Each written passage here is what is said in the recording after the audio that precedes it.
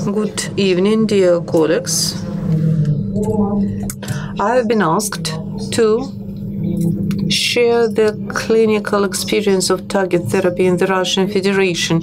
I will talk about epidemiology, about the results. Several slides will be about the experience of our region. I will show some cases, and my presentation will be finished with the interactive voting. Please participate.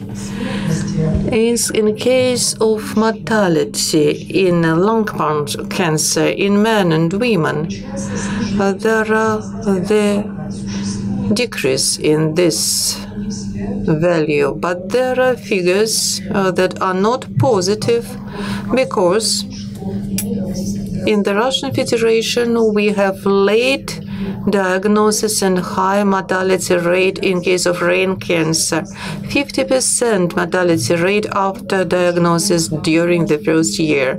We need to have a very serious approaches to the clinical strategy in case of metastatic diseases of pulmonary cancer.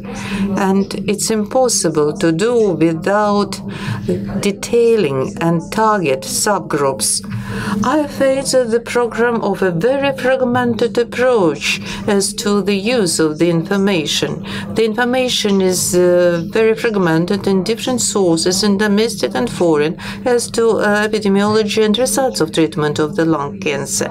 In the beginning of my presentation, I will make a conclusion. From my point of view, it's necessary to improve the system of report and registration in case of the lung cancer at the state level. One of the first works that cleared up our understanding is the multi-center cohort trial, Pekin lung, where clinical characteristics of the patients of lung cancer in the Russian Federation, EGFR 10 mutation 10.1, in adenocarcinomas 19.2%, and also there were described the specificities correlated with the gender, histological ties, smoking status, and low risk of disease progression.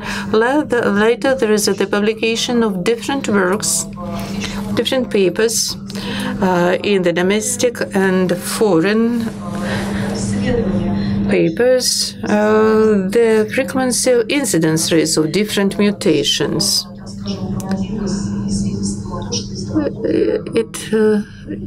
It speaks about the fact that these studies were made in single laboratories and establishments in our country. The success in the Russian Federation is the program to improve molecular genetic diagnosis.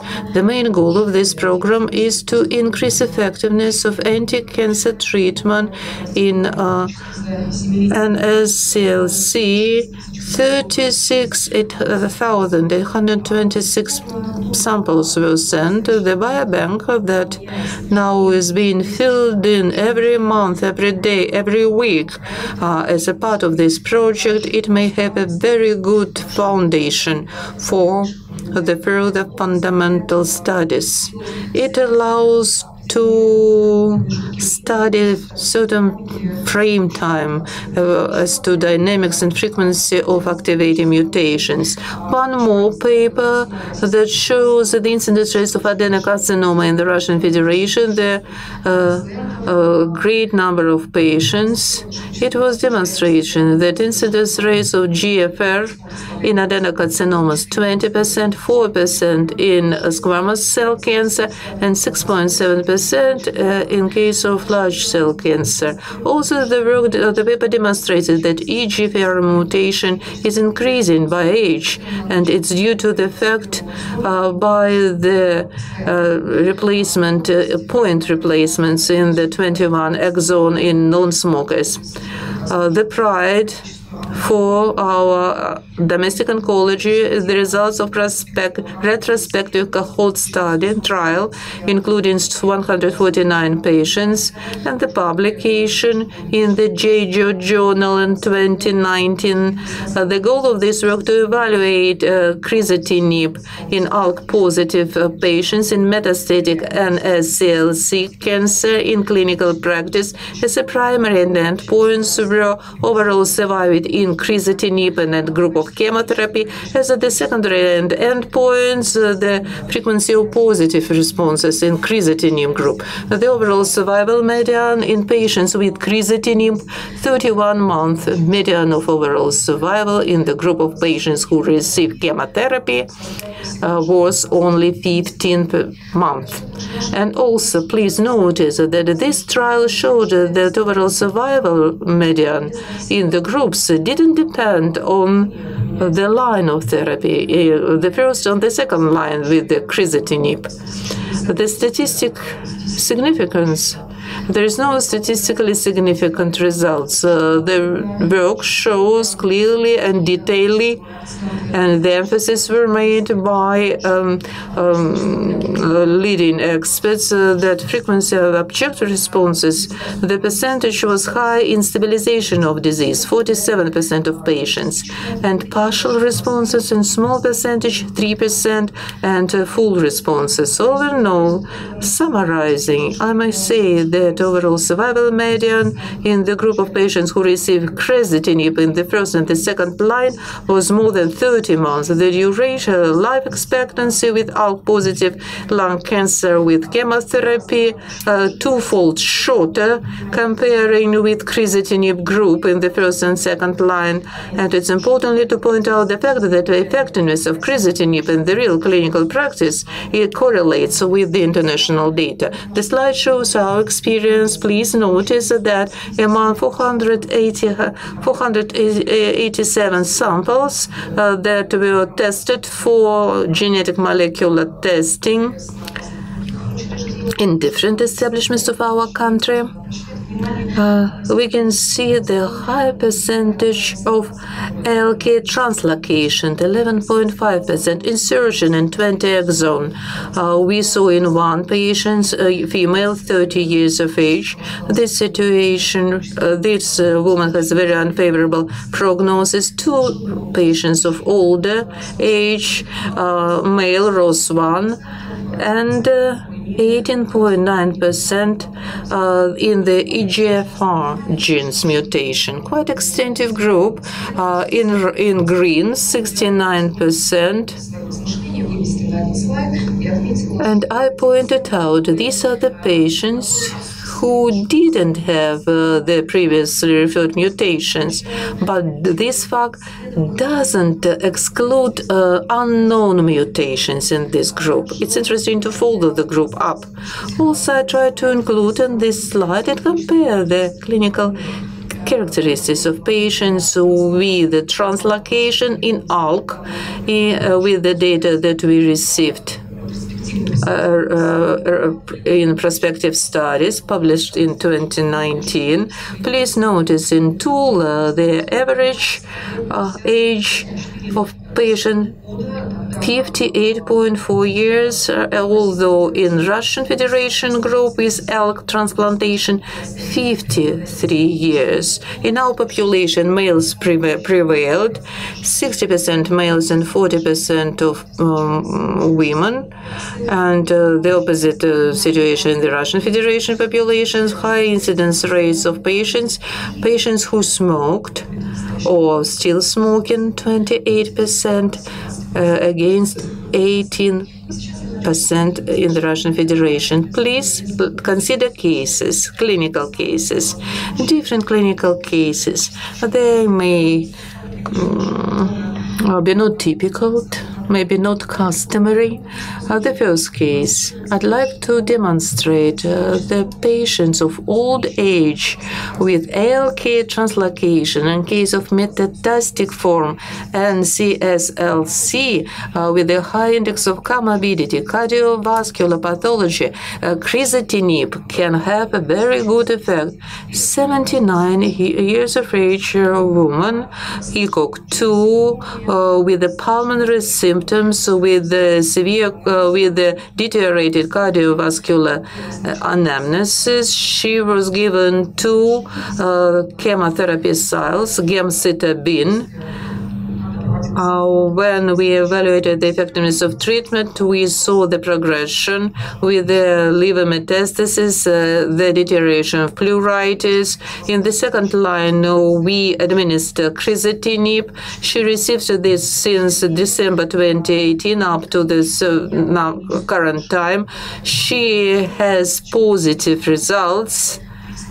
35%, it's a regression of the lesions and the reduction in the mediastinal lymph nodes. And now the clinical case that proves the general concept that we may achieve positive dynamics using targeted therapy. Younger patient, she was 56, ECOG1, adenocarcinoma of the left lung. She had a typical resection of the lingular segment performed. She had 4 courses of chemotherapy with carboplatin, stabilization during 2 years. In July 2015, multiple metastatic bone metastasis with not severe symptoms, the pain symptom of the first degree. We excluded metastasis of other localizations, namely GIT, breast. We detected ALK translocation, and patient was given crizotinib. Now the patient successfully received this medication stabilization 47 months. She is very active, she is very motivated, and now we see clinical improvement and positive CT dynamics. One more very interesting case that demonstrates that the patient who had activating mutation and who received target therapy, they can to survive up to the malignant tumors of other localizations. A female patient, 68 years of age, in November 2017, she diagnosed adenocarcinoma of the left lung, the metastasis of lymph nodes, axillary lymph nodes, bones, pleura, manifestation of the disease with the pleuritis, the cells of adenocarcinoma in the pleural discharge was detected. We detected in the exon 20. Gefitinib was administered in the standardized dose. During the 4th week, she has extensive positive effect, but that was the skin toxicity of the 4th degree and unwillingness of patients to reduce the dose. We changed the regimen by gefitinib. On CT, we saw positive dynamic stabilization in 2 months. Patient during 1 year received target therapy, gefitinib. But in January 2019, during this control CT, the lesion in the pancreas was detected. Probably we could evaluate this lesion as a progression of the main disease, so we continued surveilling of this lesion. We did a positive emission tomography. We detected retroperitoneal lymph nodes. We did biopsy. We verified ductal carcinoma G1. It was the second diagnosis, T2 and XM1. It's another cancer. Now the patient is still on gefitinib.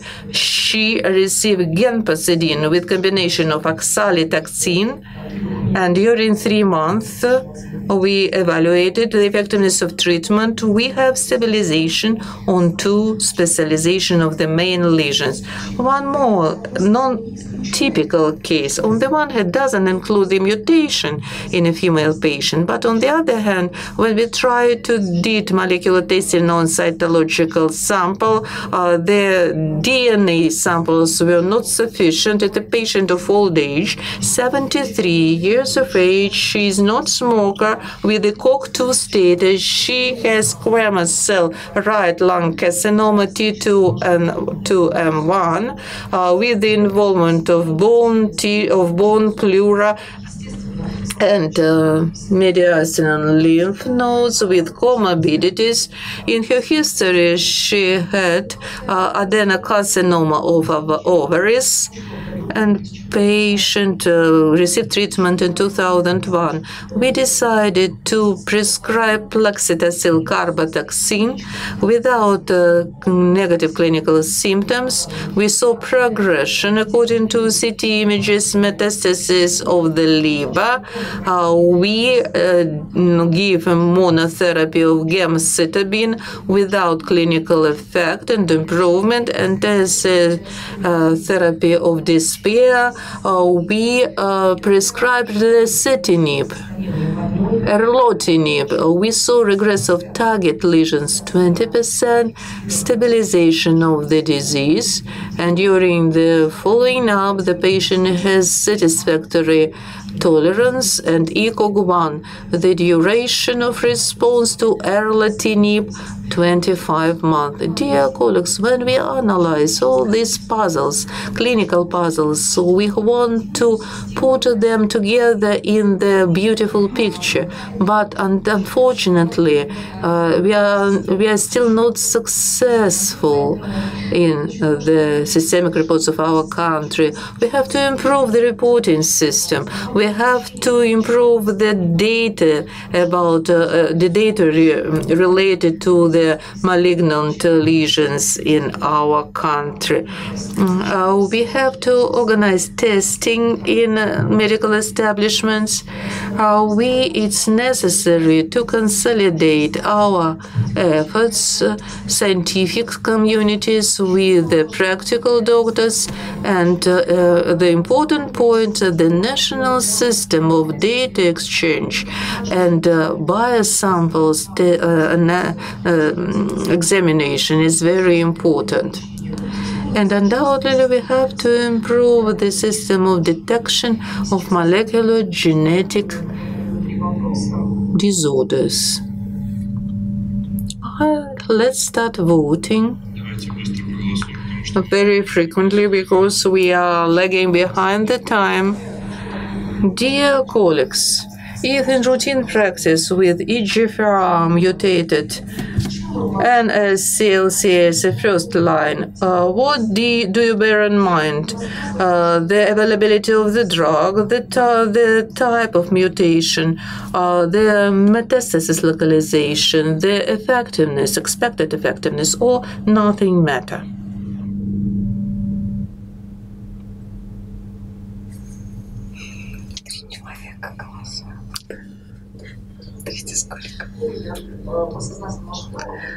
I expected this result. I wanted to see localization of metastasis, of maybe expected effectiveness. I think 50 to 50. The type of mutation, it's Alexei. Alexei voted. The type of mutation, 1. The second question.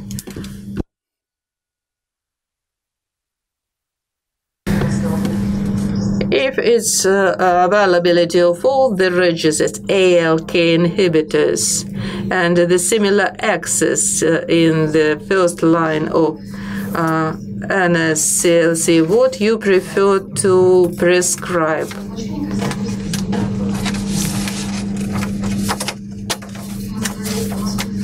Maybe only one person is voting in the room.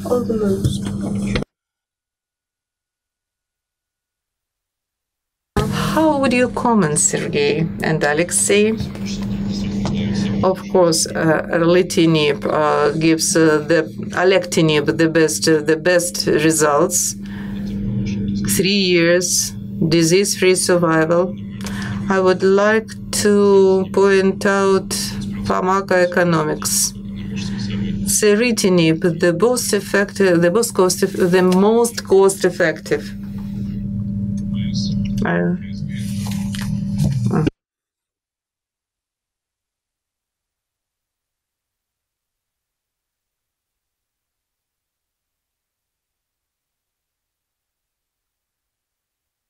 Crinitinib, the second line of therapy. If we calculate the data, calculate the figures, of course, in fact, I think there is no alternative now. And the final question. Criteria is the most important in case of the advanced NSCLC. Overall survival, disease-free survival, the full response rate.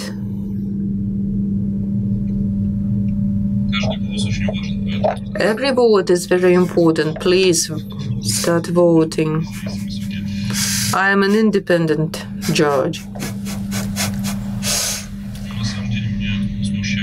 I'm a bit confused. Very low figures, progression-free survival.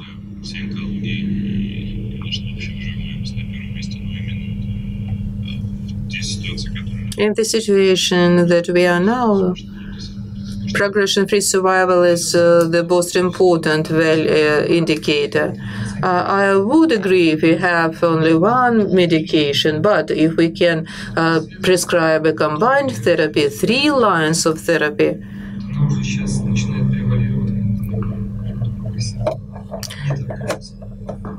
I think overall survival prevails.